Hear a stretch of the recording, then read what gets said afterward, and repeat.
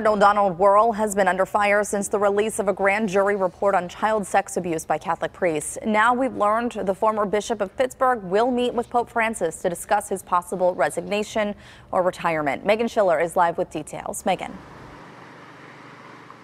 Good morning. And Cardinal Donald Wuerl said that on Tuesday he wrote a letter to the priests in the Archdiocese of Washington, D.C., and he said that he is considering his next steps and that he plans to travel to Rome.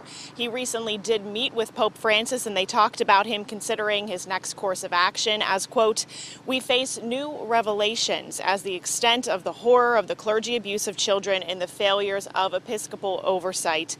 Wuerl said that he will meet with Francis about the resignation that he presented to him many years ago whenever he turned the age of 75. That is the age for Catholic bishops and archbishops to offer their retirement to the Pope. He said that the decision about his future is an essential aspect so that the church we all love can move forward. Meanwhile, the survivors of abuse said that it would be considered a victory if Pope Francis accepts Cardinal Wuerl's resignation, but they said it would only be a half measure if the Pope accepts his resignation but does not acknowledge what they call the mishandling of those alleged abuse cases. We're live this morning on the North Shore. Meghan Schiller, KDKA-TV Morning News.